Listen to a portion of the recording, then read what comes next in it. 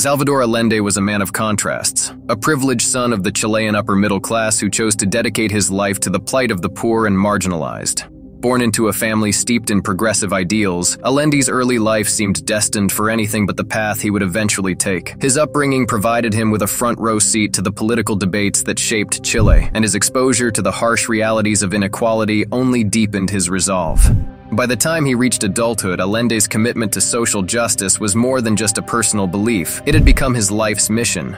But what drives a man to challenge the very foundations of the society that raised him? What motivates someone to risk everything, his career, his freedom, and ultimately, his life, for the sake of a vision that many deemed impossible? As Allende ascended the ranks of Chilean politics, these questions would become central to understanding not just the man, but the movement he represented. In the years to come, Allende's ideals would lead him to the highest office in the land. Yet as he stood on the precipice of power, a storm was brewing, one that would test his convictions and challenge the very future of Chile. How did Salvador Allende, the doctor-turned-politician, become the symbol of hope for some and the target of fear for others? The answer lies in the tumultuous journey that was just beginning. Hey everyone, and welcome back to Compelling History. Today we'll continue our series of biographical videos with one of Chile's most influential politicians, Salvador Allende. But before we begin, we'd really appreciate if you could give this video a like. And if you enjoyed this video and want to see more, make sure you're subscribed. Speaking of more videos, make sure you check out some of our previous series covering topics like historical monuments or inflection points throughout history. Now, let's get into the video.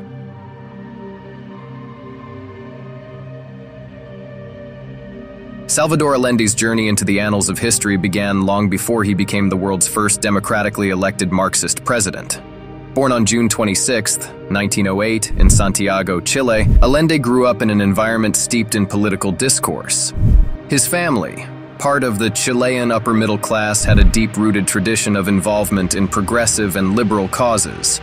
His grandfather, Ramón Allende Padín, known as El Rojo, the Red, was a prominent physician and social reformist who founded one of the first secular schools in Chile. This legacy deeply influenced young Salvador, instilling in him a commitment to social justice and political reform that would shape his entire life. Despite his privileged upbringing, Allende was acutely aware of the stark social inequalities that plagued Chile. When he was just a year old, his family moved to Tacna, a city under Chilean administration at the time, where they lived until 1916. These formative years exposed Allende to the harsh realities of poverty and social disparity, sharpening his sensitivity to the plight of the less fortunate. By the time he returned to Santiago to attend the National Institute, Allende's intellectual curiosity and political awareness were well developed. His education at the Liceo de Valdivia and the Eduardo de la Barra School further fueled his interest in societal issues. As a teenager, Allende was profoundly influenced by Juan de Marchi, an Italian-born anarchist and shoemaker, who introduced him to radical ideas that would later become central to his political ideology. In 1926, at the age of 18, Allende entered the University of Chile in Santiago to study medicine. During his medical studies, Allende was deeply impacted by Professor Max Westenhofer, a German pathologist who emphasized the social determinants of health. Westenhofer's teachings resonated with Allende, who saw firsthand how economic and social conditions directly affected the health of the poor. This understanding reinforced his belief in the need for comprehensive social reform, particularly in addressing the root causes of poverty and inequality. Allende's political activism intensified during his university years. Elected president of the Student Center in 1927 and later vice president of the Federation of Students of the University of Chile, he quickly became a vocal advocate for social justice and workers' rights. His leadership within the student movement marked the beginning of his public life and laid the groundwork for his future political career.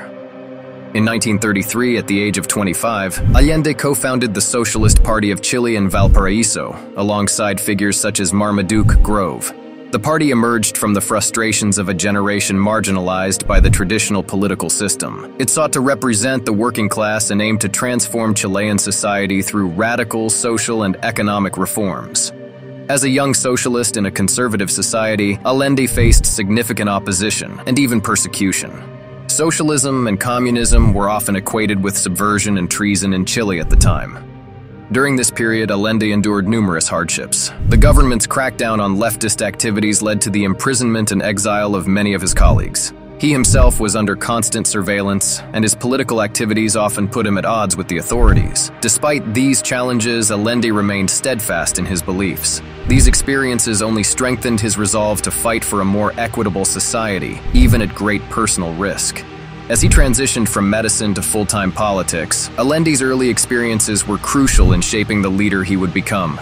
His medical background provided a unique perspective on Chile's social issues, and his commitment to socialism was rooted in a deep empathy for the marginalized. These early years were not merely a prelude to his presidency. They were integral to understanding his motivations and the challenges he faced throughout his life. Salvador Allende's early life is a testament to the power of conviction and the courage it takes to challenge the status quo. His journey from a privileged upbringing to becoming a champion for the oppressed was marked by both triumphs and tribulations. It was this journey that shaped the man who would one day attempt to reshape the destiny of an entire nation.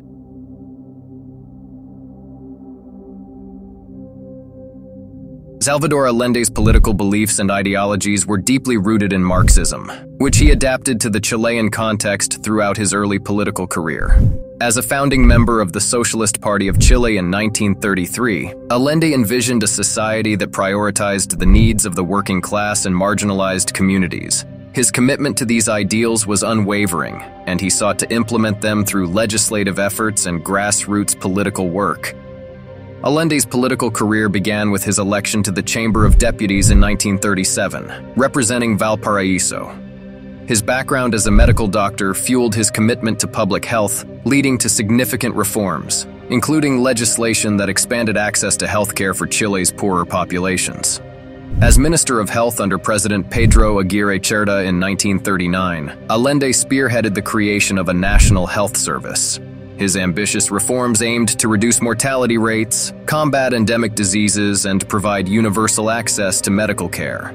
However, these efforts faced criticism from opponents who argued that such widespread changes were too ambitious for Chile's economy.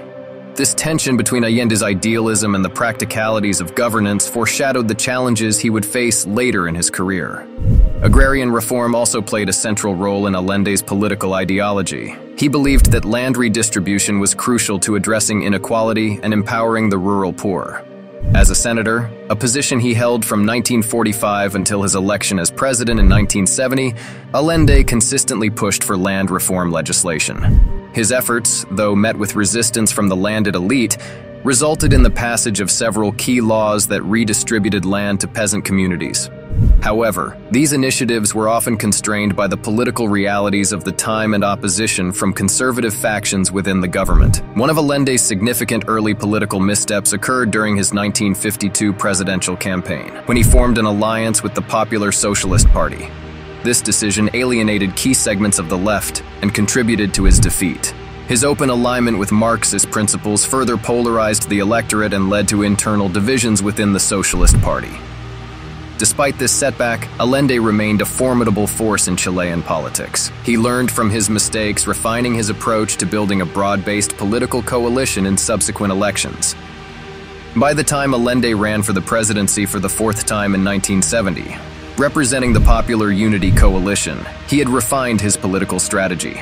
The Popular Unity Coalition was an alliance of Chile's leftist parties, including the Communist and Socialist parties, and its platform promised sweeping reforms aimed at benefiting the lower class.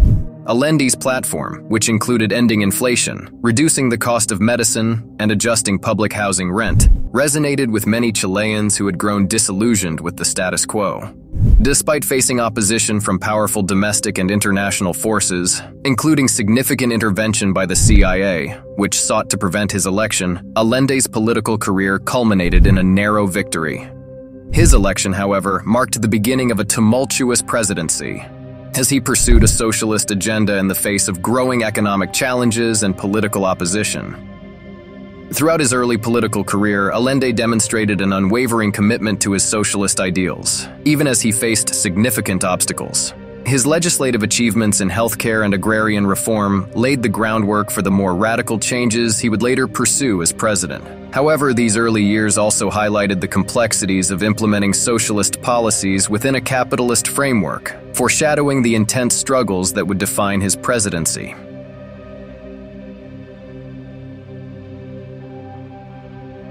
Salvador Allende's presidency, a turning point in Chile's history, was marked by his bold vision for a socialist state and the intense controversies that arose both domestically and internationally.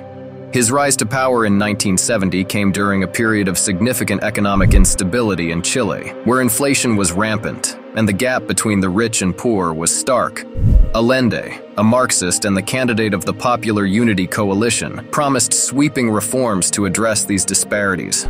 His campaign focused on nationalizing key industries, redistributing wealth, and improving social services, policies that resonated with many Chileans who were disillusioned with the existing economic conditions. Upon taking office, Allende immediately began implementing his ambitious agenda. One of his first major acts was the nationalization of Chile's copper industry, which he believed was essential for reclaiming the nation's most valuable resource from foreign control. This policy was popular among his supporters as it symbolized Chile taking control of its economic destiny. However, it also attracted the ire of multinational corporations and the United States government, which had significant investments in the industry. Allende's other policies included agrarian reform, aimed at redistributing land from large estates to the rural poor, and the expansion of social programs in education, health, and housing. These initiatives were intended to reduce inequality and improve the quality of life for the working class. However, they also contributed to economic difficulties, including a growing fiscal deficit and accelerating inflation. His decision to freeze prices while raising wages led to shortages in black markets, exacerbating the economic crisis. By 1972, inflation had skyrocketed to 150%, plunging the economy into further turmoil. In October 1972, the first major strike broke out, led by truckers and later joined by small businessmen, professional unions, and student groups. This 24-day strike crippled the economy and forced Allende to bring the army, led by General Carlos Prats, into the government as interior minister. Allende's government commandeered trucks to keep the nation moving, but the action was later declared unlawful by the Chilean appeals court. This period also saw rising tensions between the poor, largely indigenous supporters of Allende's reforms and the white elite, further deepening the political divide. Internationally, Allende's presidency was highly controversial. The United States under President Richard Nixon viewed his Marxist government as a potential beachhead for Soviet influence in Latin America during the Cold War. The Nixon administration, through the CIA, actively sought to destabilize Allende's government, employing economic pressure, such as influencing international lenders to cut off credit to Chile and providing covert support to opposition groups within the country. Despite efforts to maintain normal relations, Chile was forced to diversify its diplomatic and trade relations, establishing ties with countries across Africa, Asia, and Eastern Europe, and joining the non-aligned movement. Allende's economic policies and international alliances, particularly his close relationship with Cuba, heightened fears in Washington and led to increased efforts by the U.S. to undermine his presidency.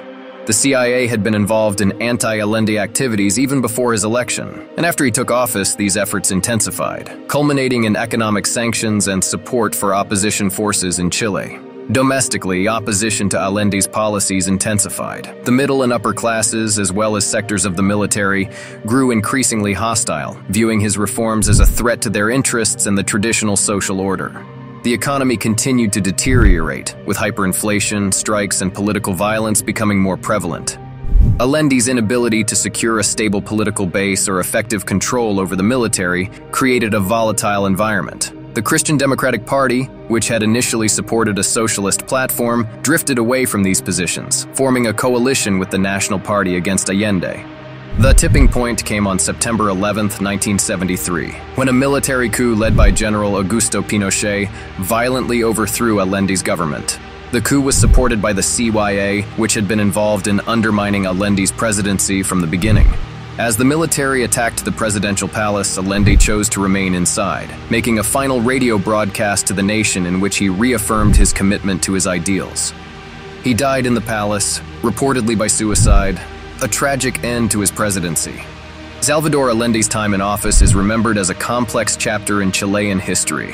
While his vision for a more equitable society inspired many, his presidency was marred by economic mismanagement, political polarization, and external interference. The coup that ended his rule not only led to his death, but also ushered in a brutal dictatorship that would govern Chile for the next 17 years. Allende's legacy remains contested. symbolizing both the hope for social justice and the dangers of ideological extremes.